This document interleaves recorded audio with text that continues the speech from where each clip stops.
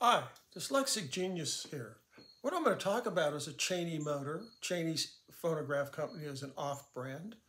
The guy who created it was a concert violinist, so when he built his phonographs, the Cheneys, they had the spruce horn like a Brunswick machine.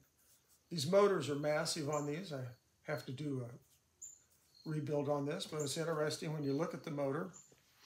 You're going, great. None of these castings come apart, so everything has to be slid in.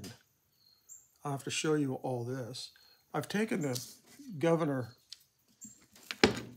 cover off that fits here. And you can see the governor. This was sent out to someone, I don't know, like Uncle Bubba to work on, and the customer got it back and it still wouldn't play. They did clean the spindle shaft nicely, but other than that, all the gears and stuff are filthy dirty. The casting has a little roughness here and pitting. That's from manufacturer. Well, can't you take it apart by using those screws? Yeah, I can take it apart by using those screws. One of the screws back here holds the spring barrel in place.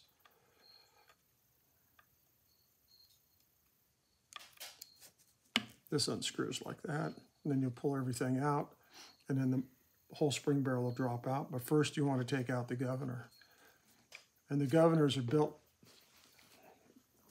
like a boat anchor. You can see this huge nut here and this bearing that's holding it in place. And then you have...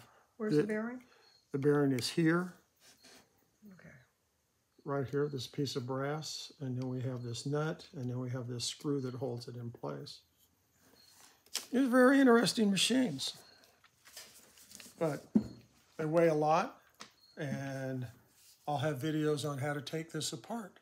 He also had a patent on his new reproducer and the motors in, I think, 1917. They're very nice machines. They have a very mellow, wonderful sound, like you're having a cello played in your house. And that's my tip for the day.